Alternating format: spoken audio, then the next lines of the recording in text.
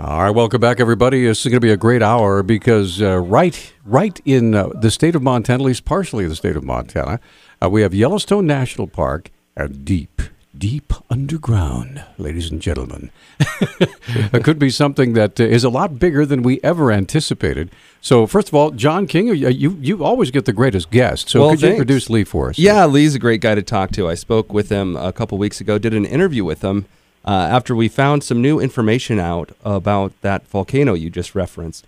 And anyway, this guy's a really fascinating guest. So Lee Siegle is a native of Portland, Oregon, senior science writer for the University of Utah Communications Department. And he was kind of with this team of volcanologists and other specialists that were looking at the volcano and studying the magma underneath. I'll let him explain the science in a second. But one of the things that ties into what we were talking about right before the Lee came on the air with us is a little bit of his background. He studied at the University of Oregon, earned a master's degree at Columbia University School of Journalism in New York, and directly tying in with what Peter was talking about, the Mount St. Helens issue, he actually began his career with the newspaper in Washington State, and this is back in 1976 to 1981, where he was a member of the staff of the Daily News of Longview, Washington, when the staff won its Pulitzer Prize for covering the 1980 eruption of Mount St. Helens. Very cool. So a long history of natural disasters and science, and welcome to our own local natural disaster, the Talkback Show, Lee. Yeah, there you go. Well, good morning. So because we spout off every morning. Right. But, that's what talk shows are for. Yeah, you bet. Well, first of all, thank you for agreeing to be with us today. And I think what's really interesting is that we here in Montana, we're basically, if you will, on the edge of this thing. No matter where you are in Montana, it's going to be big enough if it does blow. But everybody in Montana is just kind of blasé about this deal. So what can you tell us about this caldera that we didn't know before?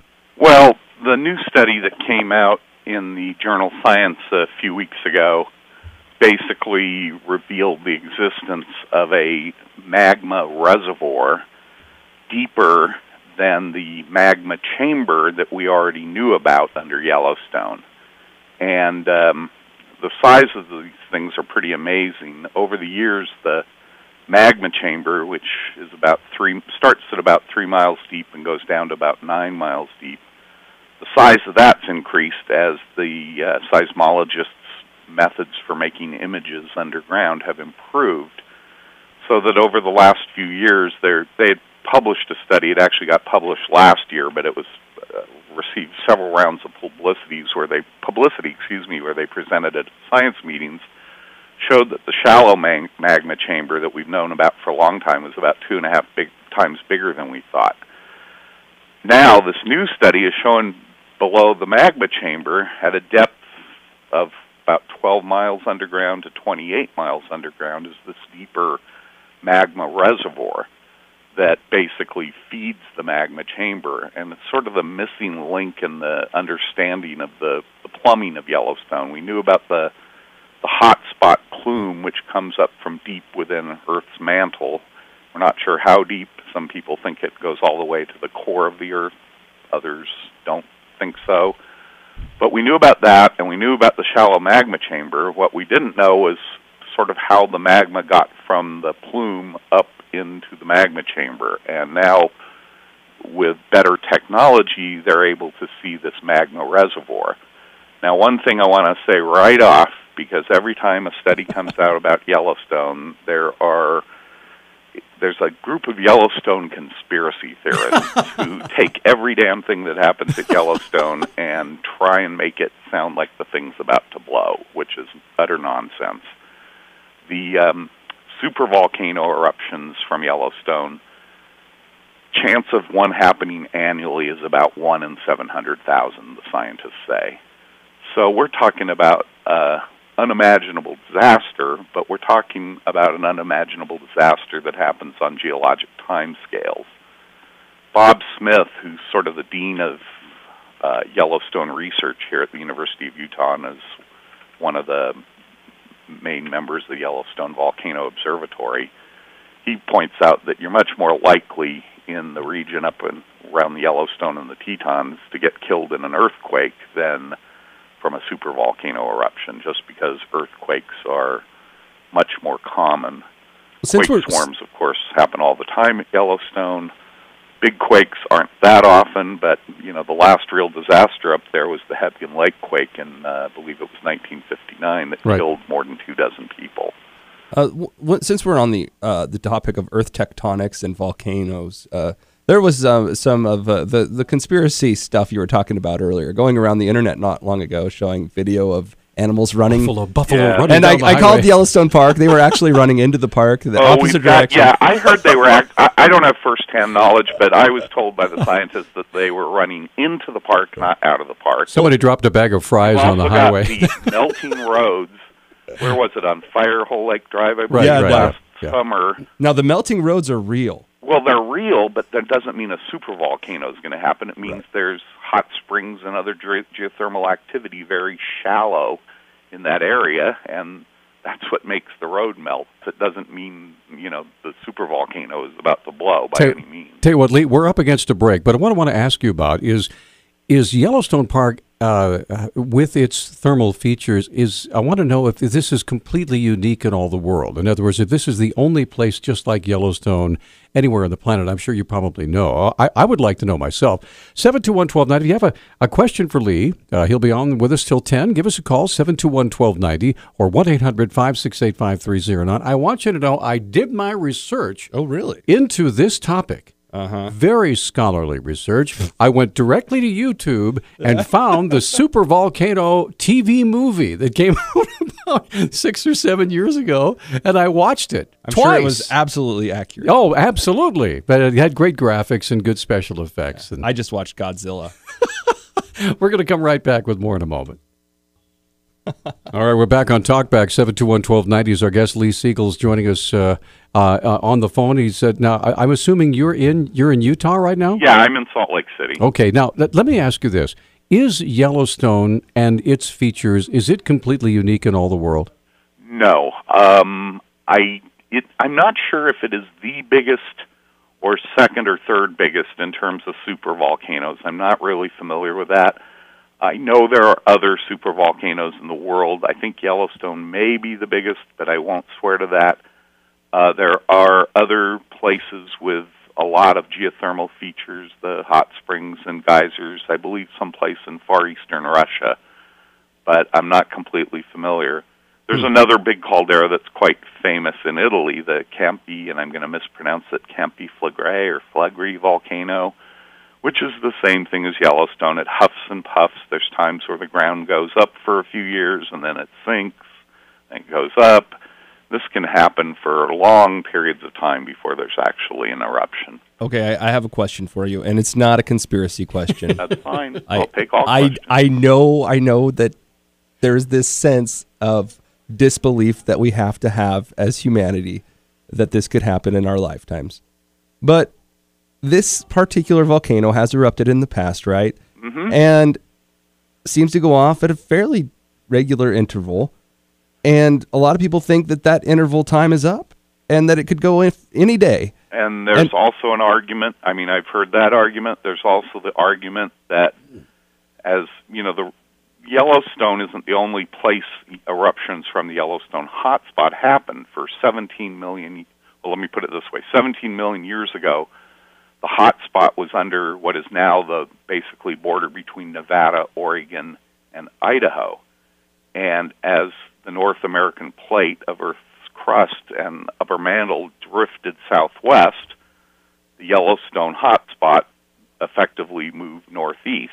The plate moved southwest, the hotspot northeast, and basically it erupted more than 140 times in supervolcano eruptions over the last 17 million years as basically Idaho slid over it, which is the reason you have this vast, flat expanse called the Snake River Plain these days. There were just dozens and dozens of eruptions, and only 2 million years ago did the hotspot reach Yellowstone, have these 3 big eruptions in that time. And there is an argument that now the hotspot is getting toward being under the colder, thicker part of the continent, namely the Rocky Mountains, and that it might not ever be able to erupt again. That's the counter-argument. Okay. So I'm not taking sides. Sure. I'm just saying that there's two ways you can look at it. So there's two ways. One of them we're dead. One of them, somebody probably tens of thousands of years from now is dead. Yeah, okay. Let's get to the phone and say good morning to Catherine. Catherine, you're on with. Go ahead with Lee. Morning, Catherine. Yeah, good morning. I just you kind of alluded to the one question that I was going to ask about plate tectonics and how that intersects with volcanoes, and if there was a massive earthquake, how much would it affect the possible eruption of Yellowstone? The second one is, if it exploded, how would it compare to the Krakatoa eruption?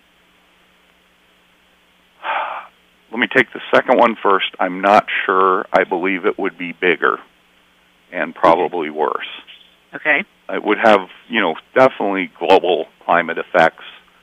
A good part of the United States would be in big trouble. Now, in my scholarly research, Lee, when I watched Super Volcano, I know, but I had popcorn. So anyway, the image, the graphic that the guy showed the gal from FEMA was that the various levels of destruction, starting with A, B, C, D, and E, is starting close and then heading farther out.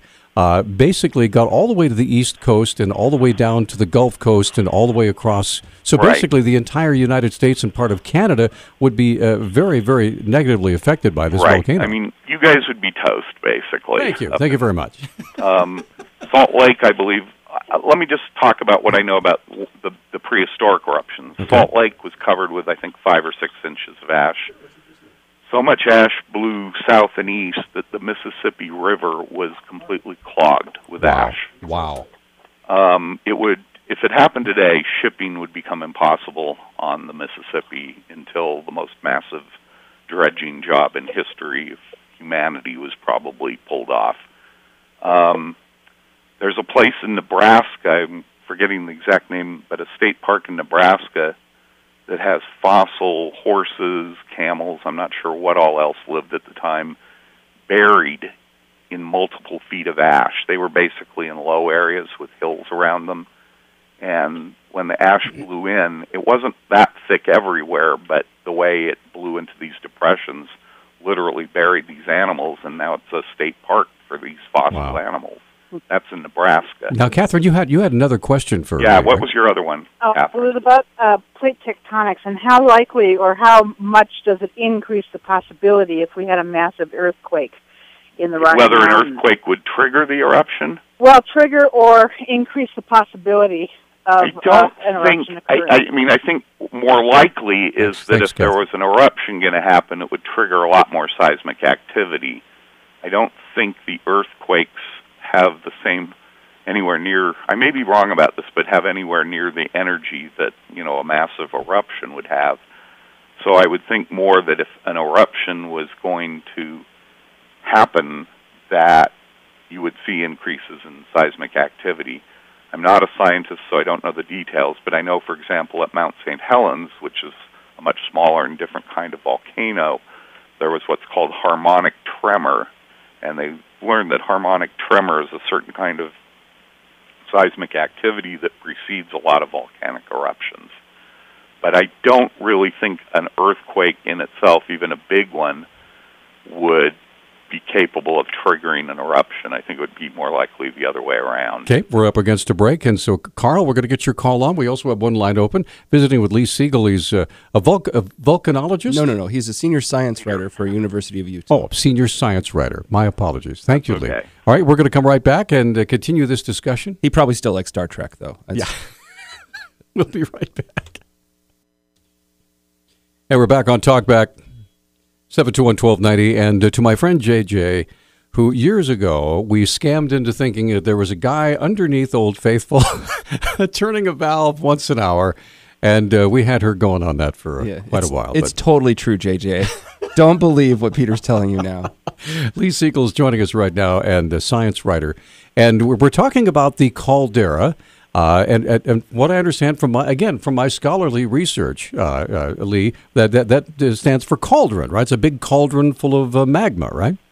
You know what? I'm not really sure the derivation of the word. It sounds reasonable, but I will admit I do not know. Well, Real quick, is there a name for it other than the caldera? No, basically there's 3 calderas, one from each of the eruptions. One's centered on Island Park in Idaho, and then the older one and the newest one are basically overlapping in the heart of Yellowstone now. And then we could name it. I think that you owe this to both the writing community and news journalism as well.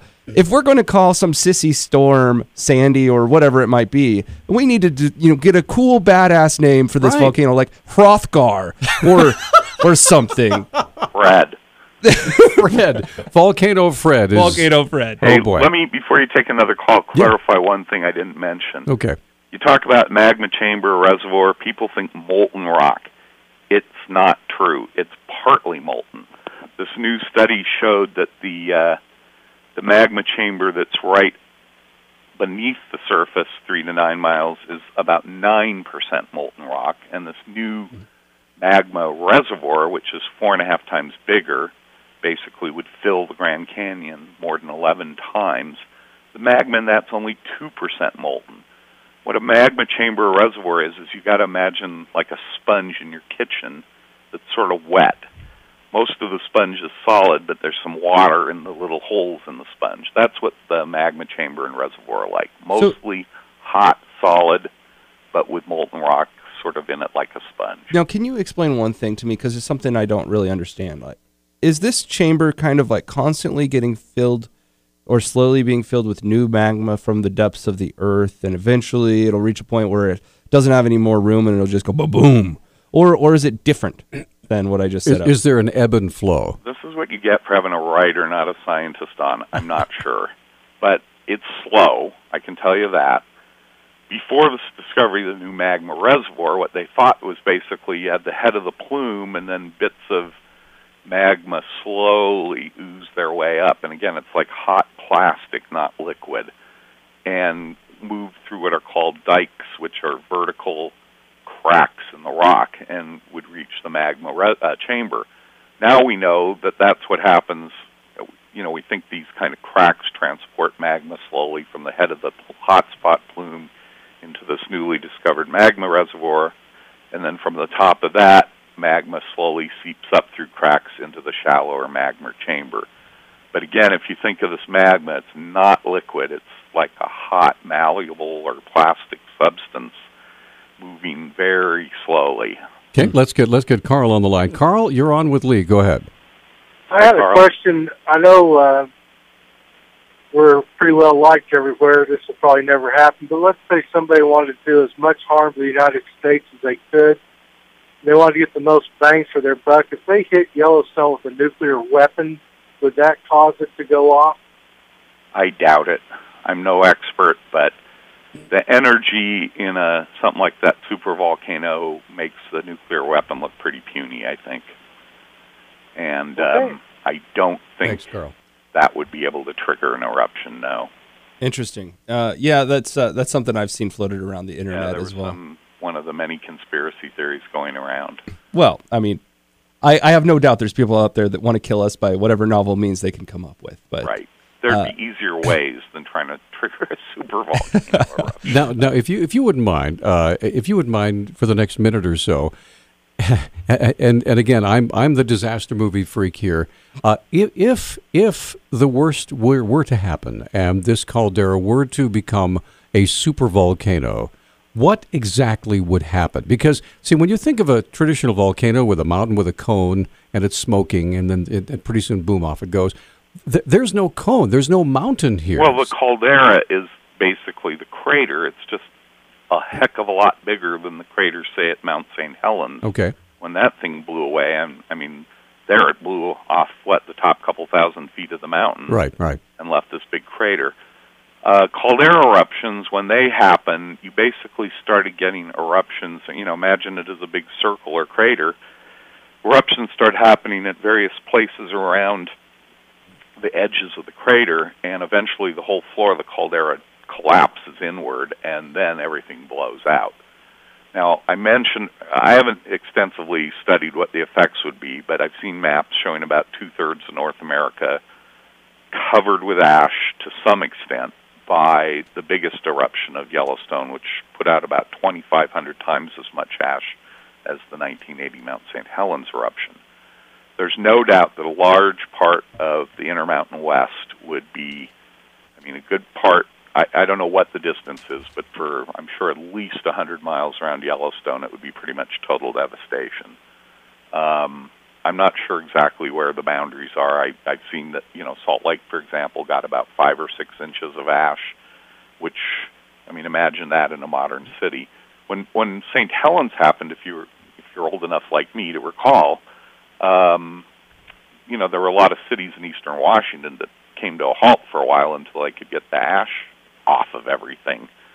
And when Mount St. Helens happened here, and I have personal experience with this was a totally new experience for everybody. And I'm talking police, fire, doctors. Right. Nobody knew what to do because this ash was falling on your house and on your car.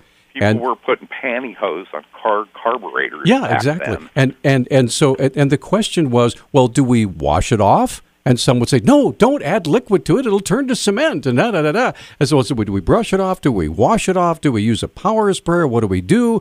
And so we had doctors on and engineers and all this kind of stuff saying, here's what you should do, here's what you shouldn't do. And it was an amazing amalgam of, I don't know. Now, thanks to supermassive forest fires, we get to deal with that every year. Yeah, pretty much. This is the kind of disaster that happens so infrequently. It's pretty hard for humans to contemplate what it would be like.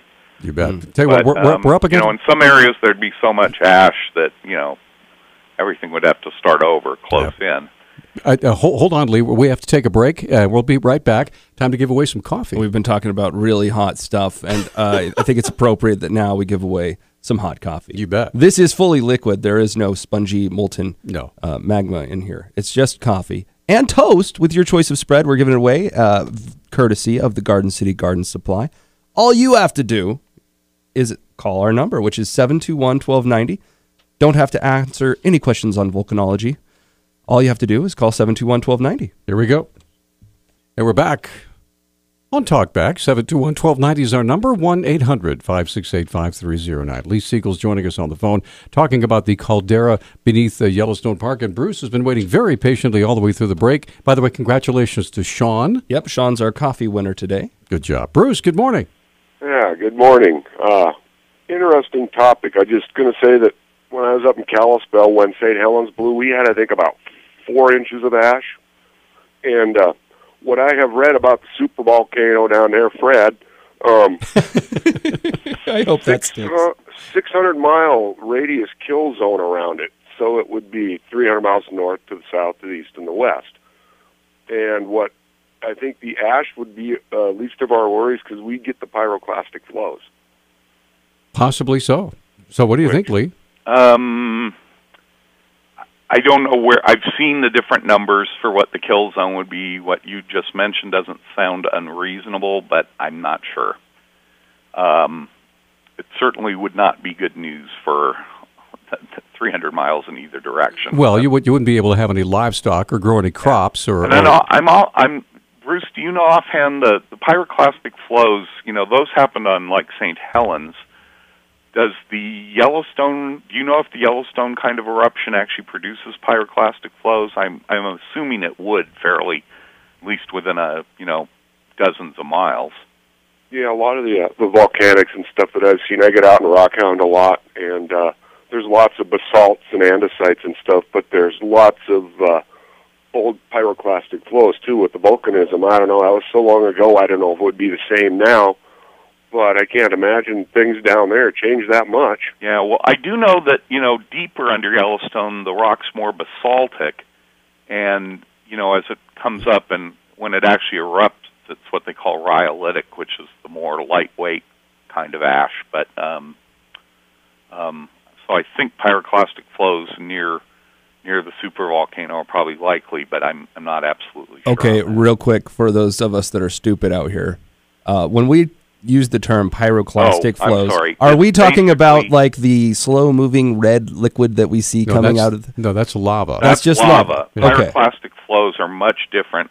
you see the lava flow, say, coming down and from Kilauea in Hawaii that's threatening that town. They're very slow, and they may be unstoppable, but they're slow. Yeah, Pyroclastic flow is this explosive mix of hot rock, ash, gas that just speeds down the mountainside with the eruption at some incredible speed and pretty much wipes out everything. And that's what killed all the people in Pompeii, was the pyroclastic cloud. They just hit them without even knowing what was going on.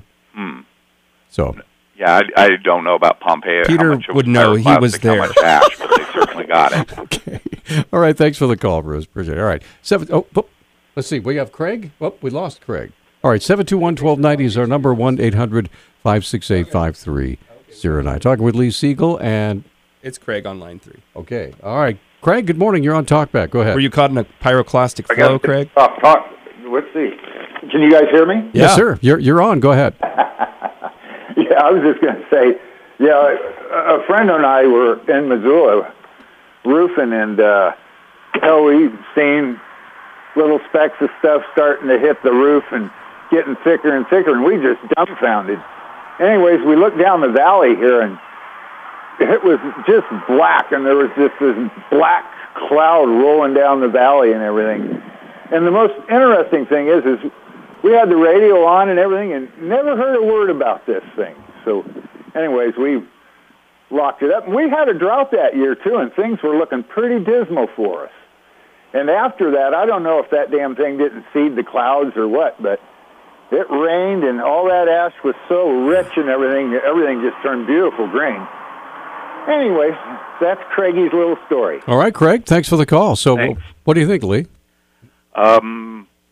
Think of 1,000 to 2,500 times more ash if it were Yellowstone versus Mount St. Helens, right, and much closer to his location. Yeah. Wow. So the weight would almost crush you. Yeah. And with that, we're up against a break. So, Patty, if you'll hang on just a second, we have one line open, 721-1290. Lee Siegle's joining us, talking about the caldera, if you will, the potential volcano that exists underneath Yellowstone Park. Known as Fred. What's that? Known as Fred now. Yeah, Fred the volcano. The volcano of Fred. It doesn't sound very imposing. No. I still like Hrothgar.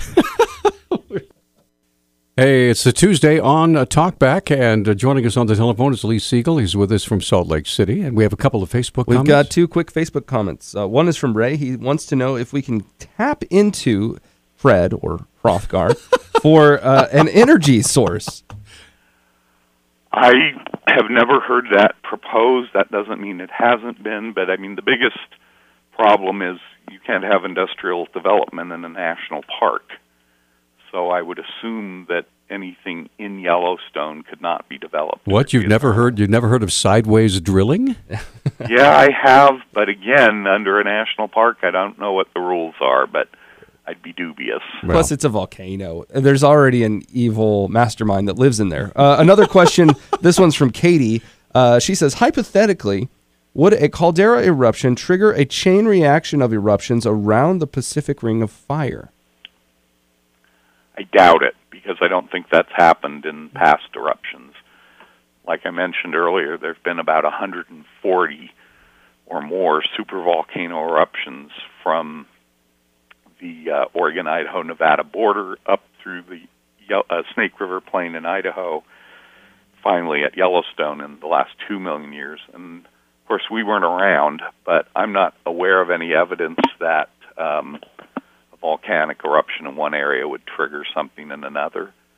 I will say that for years and years, scientists did not think earthquakes in one area could trigger earthquakes in another, and then we found out that wasn't true in the last decade or so. Matter of fact, there was a study done here years ago about how there was a big earthquake up in Alaska and how it actually triggered some smaller earthquakes in Yellowstone.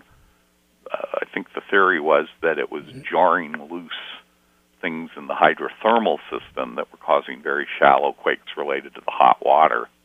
But we now know that big quakes in one part of the world can trigger earthquakes elsewhere. But as far as volcanoes, I don't think so. Well, if it does happen, we won't be around to say, I told you so. Really. Right. So let's get Patty on the line. Patty, good morning. You're on with Lee Siegle. Go ahead. Don't be so sure you won't be around. And basic physics, for every action, there's a reaction. What I wanted to say is I remember Mount St. Helens, and it would shut a motor down. And what I did, I had babies. So what I did is I took a spray bottle with water, and I happened to have basic H I put in it, and I kept spraying the air to settle the dust and then vacuum it up. And I also took the vacuum and ran the hose into the basement to pull clean air up into the house, and everybody that came in said, this is the freshest, air that we've smelled because it was so bad. But let's hope that Fred doesn't go off. We don't need it. Thank you. Thanks, Patty. Why is everyone buying Fred? Fred is good. Is Hrothgar just too hard to say because the H and the R, two consonants together? Fred's just more down to earth. I guess so. Gee, Fred is a much more approachable volcano. A much more friendly sounding volcano. I think Yellowstone's pretty good just by itself. Yeah, I know. Yellowstone. But say Yellowstone's, but everything's named Yellowstone down there. So anyway, let's get another caller on the line, and I believe it is going to be eventually when they get put on hold. There we go. Okay, Mike, you're on with Lee. Go ahead. Yeah, well, listening to this, I will tell you, and this is past history, and we can pretty well know what's going to happen if this blows up, will really ruin Al Gore's day because global warming will cease to exist for several years later because the years of no summer was after Krakatoa blew up and after the Alaska blew up, where we now have the Valley of 10,000 Smokes, lowered the temperature worldwide all over the place. The other thing that we know will definitely happen, and we've seen this with Mount St. Helens, we have a baby boom 9 months later. and I was in Alaska at the time, and the woman who was always listening on the phone call with the wife, and I told her, this is one time I wish as an obstetrician, because you will get rich in 9 months from now. And the woman finally hung the phone up. She decided she didn't want to listen. Well, there's nothing else to do, so what the heck? Yeah, well, it happens after any kind of an emergency like that. It happens. It always the blackout in New York City produced the same thing. Exactly. Thanks, Mike. Okay, so I guess that's one side effect. Yeah. If let's put it this way: if you're alive to enjoy it, then. All right. So we have G. Anderson. We do. I have a bunch of Facebook questions as well. Okay. So let's read a few of these. Go ahead. Yeah. Okay. Kitty says, so where is Al Gore? The thermals must give off excessive heat. Global warming? ? What will this do to La Nina or El Nino weather systems as they need to release steam out into the atmosphere? By the way, I'm also a University of Utah graduate. Aha. I had a little trouble hearing all the question. I think it was mostly jokes about Al Gore. But I think she does have a really interesting... There's no question, though, that big volcanic eruptions affect climate globally. Krakatoa, Toba, I believe St. Helens even had some effects. I think you get increased sulfur dioxide in the air. That Pinatubo in the Philippines, which was about 10 times bigger than St. Helens, had some climate effects. Yeah, forget if it was Krakatoa or Toba, but, there was the... year with no summer, basically. Well, remember the one in Iceland that basically shut down air traffic in Europe for weeks. Oh, yeah, because it's right in the wrong place for the air traffic routes. Right. Now, what would happen, though? So all this, let's just assume, I know what I'm talking about. All this ash goes in the air, right? Blocks the sun for at least a while. Does it cause global cooling and then long-term global warming because there's all this extra carbon? Certainly, and I don't know if it's the ash or different gases that actually do it or both, but you do have global cooling for some period of, we're talking relatively short term, I believe, a matter of a few years or something after a massive eruption. How that would tie into global warming that we're experiencing today, I don't know. If it were a super volcano eruption, well, let's just say wiped out a large area, that would certainly reduce future carbon emissions. Let's just say that Fred never signed the Kyoto protocols. Put it that way. So we're going to take we have a 1 minute break. G. Anderson, we'll get your call on in 1 minute. We have one line open. Lee Siegle stays with us for another 8 minutes or so for the top of the hour. Stay with us. And we're back on Talk Back. Just a few minutes left in the show, and Lee Siegle's joining us from Salt Lake City. Let's get G. Anderson on here, and you've been waiting very patiently. G, what's up, sir? Good morning, gentlemen. Question for you. FEMA has anticipated almost anything that could happen. And I would assume, because it is FEMA, that they have hundreds of warehouses throughout the nation full of toilet paper. What has FEMA actually done in preparation for a catastrophe of this type? All right, and I'll get off the line. Okay, thanks so much. Is that anything? I frankly don't know. I have no connection to FEMA or know what the federal plans are, but I can tell you that disaster this magnitude would be pretty much unprecedented if it ever happened. Well, do you remember Peter Markellis? Remember Peter Margella? Yeah, was on with us. He is a disaster preparedness specialist. Yeah, I remember that guy. And the one thing that he said is that the United States government is woefully inadequate when it comes to planning for any disaster, even a short-term, like couple days disaster. They haven't even predicted the asteroid that's going to hit this afternoon to wipe us all out. I mean, I don't think they've even planned for it. We do have a question from Jim, or a comment. He says, for names for the caldera, I vote for Trogdor the Burninator, which is a Homestar Runner reference that Jim deserves accolades for. I'm with you, Jim. That would be an appropriate name. Trogdor the Burninator is a great volcano name. Trogdor the Burninator? Yeah. Oh, Lord. A little bit of a flashback. We could laugh and joke about it, but until it happens, until somebody gets hurt, one thing I wanted to get into before Lee has to leave us, which is soon. By 5 minutes. What I wanted you to kind of explain the science of how they found all this the new magma chamber and all this stuff, because I think it's fascinating. And if I'm not mistaken, you had to have earthquakes that happened not too long ago in order to do it. As you know, earthquakes are very common around Yellowstone and the Tetons, as they are around any kind of volcanic caldera. And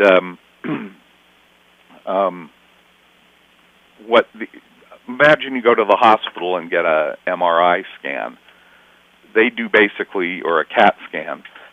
They do the same thing with the Earth, except instead of using a magnetic field like in an MRI or X-rays in a CAT scan, the seismic waves from earthquakes basically act like the X-rays.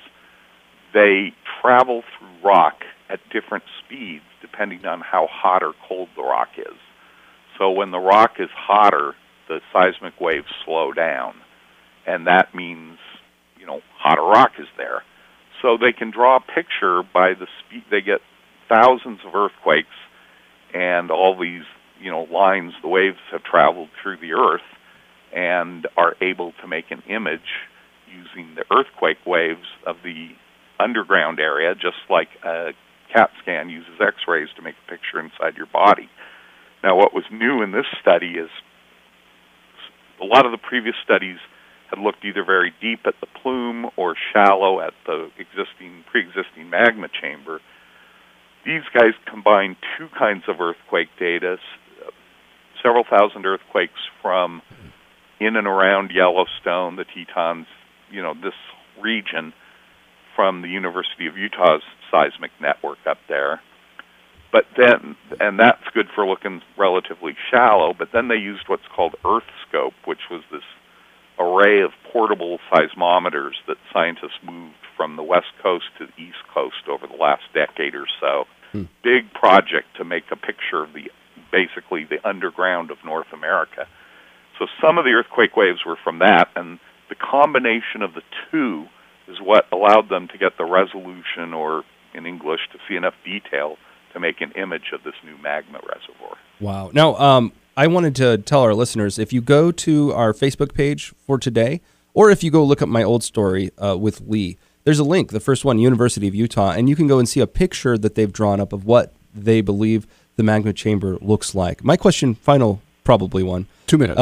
Is, Socrates famously said, the wise person is they that know that they don't know. And I want to know, when we look at this magma chamber and the new study and the evidence that we have, is it possible that it's even bigger, or is this a complete picture of how large this thing is? The way the scientists put it in the study, which was published in Science, which is probably the premier science journal in the U.S., and they don't just publish anything. I'm